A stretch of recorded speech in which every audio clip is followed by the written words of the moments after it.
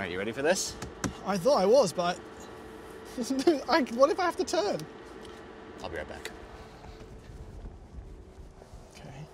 Maybe I can just get used to it. Just if there's no I knew this was gonna happen, so just here you go. Probably that way. Leopard up and down. Yeah. Just like and that. we'll just stretch her around, right? The old stretcheroonie. Now it's a normal steering wheel, sort of. Oh, that looks like it's from factory. Good to go.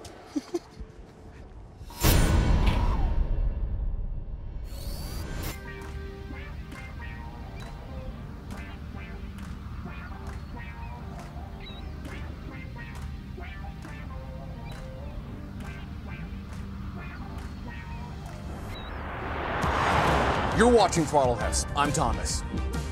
And I'm James! And this is the Model S Plaid.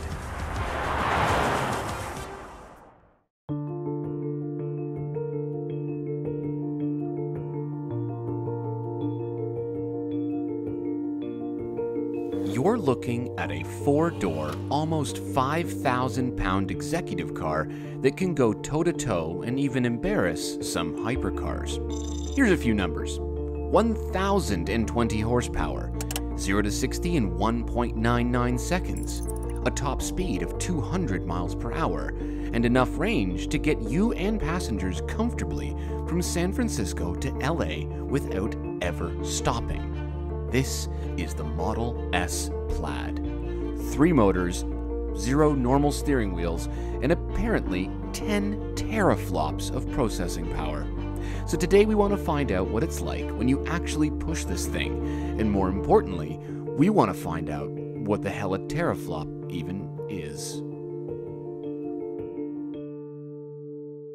And a huge thank you to Nazar and his team at Favourite Motors, a pre-owned superstore here in Toronto. As one of the very lucky first deliveries, they are the ones that provided us with today's Model S Plaid. And in exciting news, you can have one of your own because we've teamed up with Omaze to give away a Model S Plaid and $20,000. We'll talk about it more at the end, but all you need to know right now is that to enter, go to omaze.com/throttlehouse for your chance to win. And the good news is, your entry goes towards helping a great cause. Okay, Plaid time. If you're new to Throttle House, we do car reviews, track tests, and quite a lot of messing around. So subscribe and hit the bell. Okay. Over 1,000 horsepower, 5,000 pounds.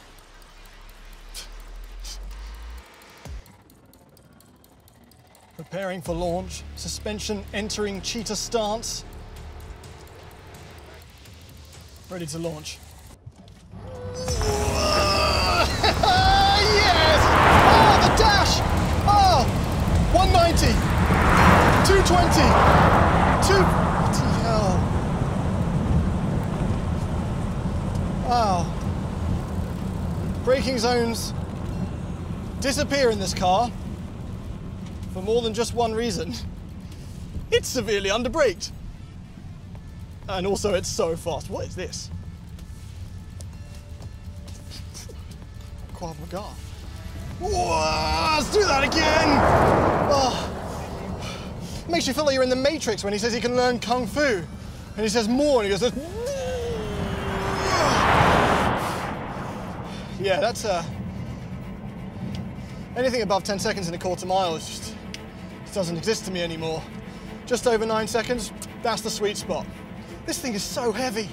It's undeniably impressive. Now, I've been very excited to try this because it's actually a very exciting time to be an EV, especially a Tesla. Hertz just bought 100,000 of them. And I was just in England and there was a petrol crisis, so everyone was lined up down the road getting fuel, and all the Teslas and Kona Electrics and ID3s and Honda Electrics or Honda E's were all just smirking as they drove by. And also, gas prices are a fortune in North America. However, a Tesla Model S Plaid is not really a cost-saving exercise because it costs almost $200,000, I expect. A discount from something like a Taycan Turbo S. But the impact of this car is undeniable. Listen, I remember 3 things vividly in my life. The day I had my first kiss, the day I realized that pay-per-view doesn't actually include paper, and the day I drove a Tesla Model 3. In that moment, it made everything feel like a dinosaur, because it is just so easy to get on with, and it makes so much sense. The throttle input, to the braking, to the size, it just answers so many questions. And now Tesla have gone up the ante, because just as we were starting to get familiar with the Model 3s and Ys of the world, they've added this Plaid, and we've already raced the Tesla Model S Performance, which was absurd. They've reinvented the wheel a bit here, and I would probably rather have that leather print cover, to be honest. But how's it like to daily? Smooth. This has FSD. It has summon. You can literally drive the car from your phone. We've been moving it around the track all day to make it easier for us. It has every little bell and whistle you can imagine. I'm comfortable. The driving position is good. The gauge cluster, this huge screen, they've modernized it. And it has power that really nothing can compete with. And we were recently in a Lexus LFA, and I said that the only thing this had on the Lexus was blinding speed, and it is absurd. And driving this around the track, which is not where this car belongs, by the way, it is fantastic on the road, but driving it on the track, I stand by what I said, because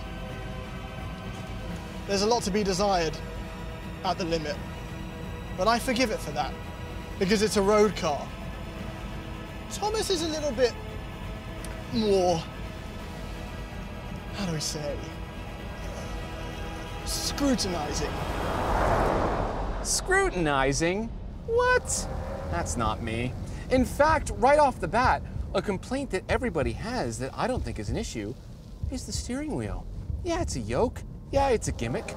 But you know what? If you have correct steering wheel technique, it's not an issue at all. Your hands are supposed to stay at 9 and 3. Even when I'm crossing over in a parking lot, I don't find it an issue. On the road, usability, I got no issues with this car. On the track though, it's, what's the word? Dangerous. Not dangerous in a cool way.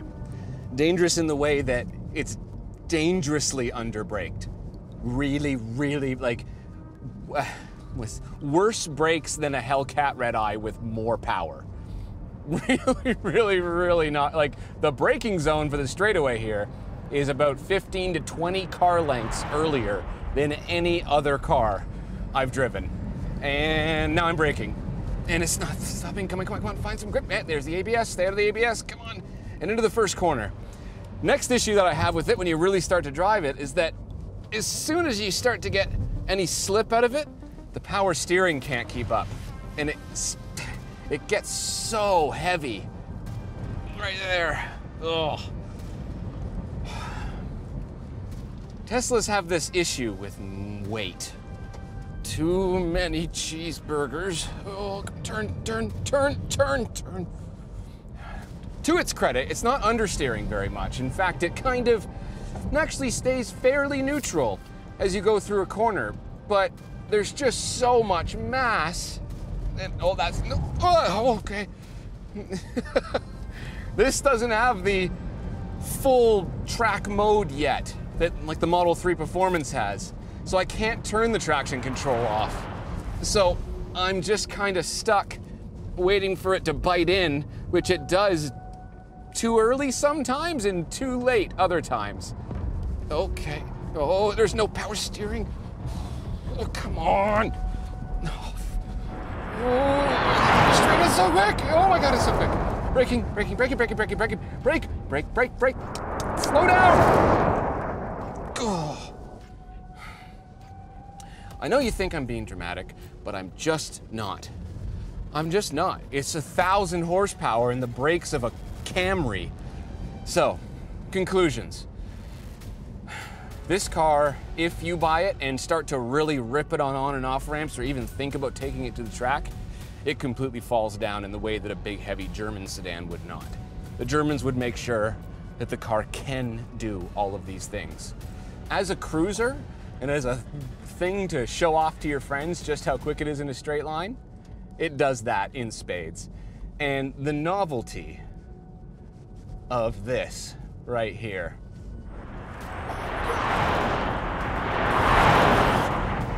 That doesn't get old. Here's the thing about electric cars that I've discovered. I've driven a lot of them now. They start off exciting when you first get in them. Wow, the torque. Then they get boring, okay?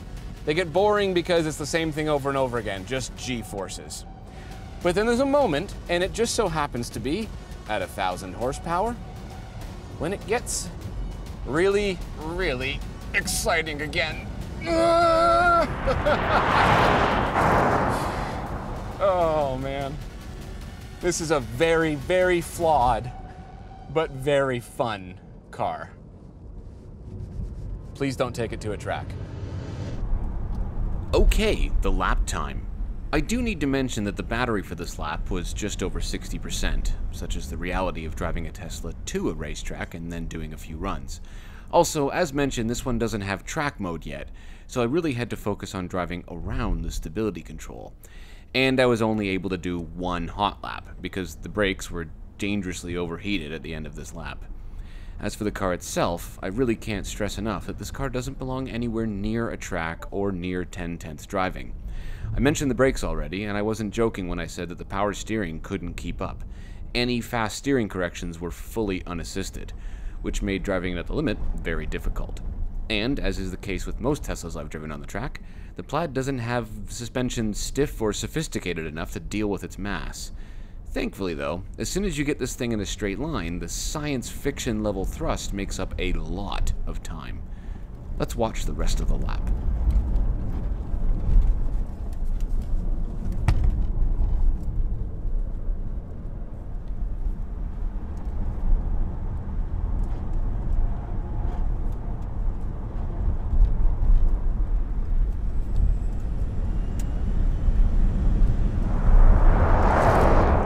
Okay, I have the lap times.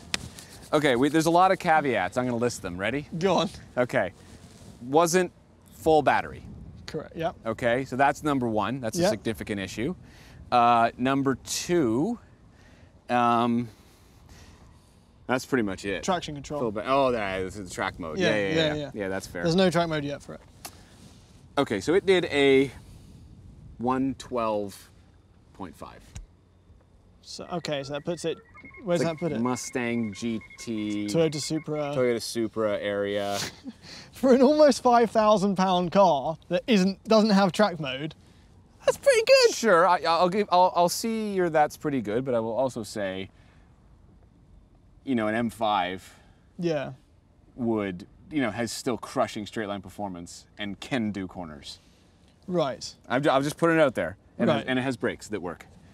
Yeah, this The is brake's the biggest issue. slightly underbraked. It's slightly, Severely. a little severely. Yeah. Otherwise, I really think that time's pretty good. it's fine. I'm gonna guess that in perfect conditions and everything said and done, Yeah. there's maybe a 110 in it. The problem is for me, like I'm usually pretty good at judging braking zones. Yeah. I use my vision. Some people use markers on the track. I use Right. vision. I judge how fast I'm going and what I know the car can do. This one, the braking zone was like the end of the braking zone was so far away from where I had to start braking. I felt it on the straight as Yeah, well. you're just like, I think I should start braking now, and you're like, oh no, that wasn't early enough. All right, Okay. how does it look? Well, it looks very much like a Model S. They haven't changed it that much. No, You know, but they've stuck to it. Like, and I kind of appreciate that. It's like the Porsche model. They still look like a 911. The new Range Rover yeah. Oh, that is just looks like a Range Rover, but Yeah. modernized. So modernized. Yeah. they've done it well. But I like the there's wheels. nothing aggressively Plaid going on visually. No, it says the Plaid on the back, which Yeah. is really cool. No, you know what? I like the way this car looks. I've always liked the way this car looks, and I think it looks great in black, like super sleek. Like, does. It's really neat, and the black with the white interior is awesome. Can we look at the inside? Yeah. Okay. yeah. No soft close, by the way. Come on. Come on, Elon. You get to a certain price. Yeah, you expect it. Okay, so this is like basically just a cleaner version of the model. Also, the screen is, the obvious difference is the screen's going this way now. And it's massive. It is massive, Massive. yeah. But the advantage of a Model S over a Model 3 is that you get a gauge cluster. And a really good A one. really cool one. Yeah, and now you can see it unhindered thanks to there's no more steering wheel. Okay, listen. Yes, there it is. Elon, Yeah. think of what your stock could actually do. Just wait. 2 trillion. Listen. 2 trillion. Okay, so Elon is... I'm going to end my words there, but I'm going to say that I don't mind this, and I can't believe I'm saying that, because honestly, this is how I hold my hands in every car, at 9 and 3, just like this. And when I'm like, how do I here? I put this into drive here. Tap the card, okay, and then press the brake to drive. There it is. Okay, when I cross over, I do this. It feels totally normal. It feels completely normal to me. I haven't had a single issue with it, right? I spent too much time on my simulator practicing for autocross to like be able to do hand over hand properly. This just feels so normal to me. I haven't had an issue with it. It can't drift this thing yet. So like when we get one that has the track mode, I can try and drift it. This might be an issue, but otherwise I think it's cool. Well, we've sat in Teslas before and said that the steering wheel just simply isn't exciting enough. And they listened. Yeah. You know, we need less of it. That will make it more exciting. You can't complain if it doesn't exist. Yes. And speaking of doesn't exist, we've lost the stalk that allows you to choose your gears. Gear. You know. Yeah, so it's over here now, or automatic, I believe, right? Yeah. I haven't personally tested the automatic, but it's kind of neat. But I honestly don't mind this. No. You slide up and down. It's quick. It's right there. It's right by your hand. We have gone capacitive touch for a few things, like even the door handles and the buttons on the steering wheel. Something you were very upset about in the Ferrari Roma. Yeah, but Tesla does them better than Ferrari does. And they're quick. Yes, they're quick, and there's like a, I don't know, there's a little bit of haptic feedback to it. Yeah. Right? So it honestly doesn't bother me. How do you cancel? You click it again. Okay. The whole infotainment's quick. Yeah, you can get Netflix and your satellite radio and YouTube. There's an arcade, right? You know, it's tons of fun. Here's the thing.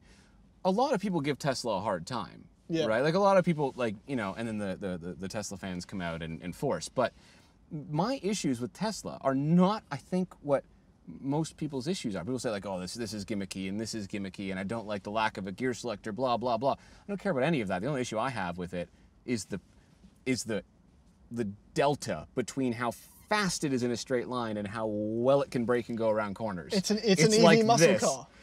An EV muscle car from 1970 when it was ridiculously fast and had drum brakes. That's what it feels like. I picture this as an S-Class that can go really, really, really fast in a straight line. Yeah, and then they forgot to put the brake pads in it. Yes. Yeah, I don't mean to beat a dead horse, but anyway, I like the big, this is really neat. I've always liked that in Teslas. There's such a sense of occasion in here now that there wasn't in the previous gen. And kudos to Tesla for having the balls to actually do white. This is white. It's not off-white. Well, they've had that for a while. In the Model really X we have. It does. Thank you. Sorry. It does look old eventually, but some carbon fiber accents going on. No, the build quality in here is totally acceptable. We haven't actually noticed many gaps on this car. No. There's a little bit of a panel gap in the rear, like it doesn't line up perfectly, but it's like so minimal I don't care. Right? Okay, so let's just jump a bit more meta for a second because we're so used to seeing a Model S Plaid can dust that. Yeah. And that might be true in a straight line. It is true in a straight line. It is only true in a straight line. We've also tested it in maybe some upcoming videos. Yep. But allegedly, from a performance perspective, from a thrill perspective, even the Plaid can't match. Well, it gives you the same thrill that skydiving does, in that you jump out of a plane, it's terrifying. That's how you feel when you're at 270 kilometers an hour and you don't know where the end of the track is. It is pretty scary. It's that moment of like, okay, I'm going really quick. Yeah, it is a really unique vehicle. I think it needs some work in certain departments, and I don't think it's ready for aggressive. I don't think it's ready for on ramps and off ramps personally, but that's my opinion. I think just respect the weight. Please respect, if you have one of these, seriously respect how quickly it can get to speed, and take your time going around the corners and judge your braking zones. Don't hit a kitten, basically, is what we're saying. Conclusion time? I think this is all that needs to be said, really. So, the award for least assuming fastest straight-line executive sedan goes handily to the Model S Plaid. Nothing, and we mean nothing, in its class or even a class above, comes even close to the raw speed this car brings. But make no mistake, this car's performance and speed demand respect from competition and driver alike. As for our gripes, we have heard that there may be some performance upgrades coming which could go a lot of the way to controlling its mass when driven at the limit. But as the silent, comfortable hypercar-level speed machine that it was born to be, the Model S Plaid, for now, reigns supreme. And you can win one of your own thanks to Omaze. For your chance to win the car and $20,000, go to omaze.com/throttlehouse to enter. Not only do your entries give you a chance to win, but they also go toward helping a great cause. In this case, it's Reverb, an organisation committed to empowering action on important environmental and social issues like reducing greenhouse gas pollution and disposing of over 3 million single-use water bottles. So go there, donate, and good luck. James, did we ever find out what a teraflop is? Actually, I did. It's a measure used to calculate processing power, Thomas. In this case, it's 10 to the 12th power floating points operations per second, or 2 to the 40th. In other words, the Tesla has 10 trillion flops. So you still don't know what it means then? Not a clue.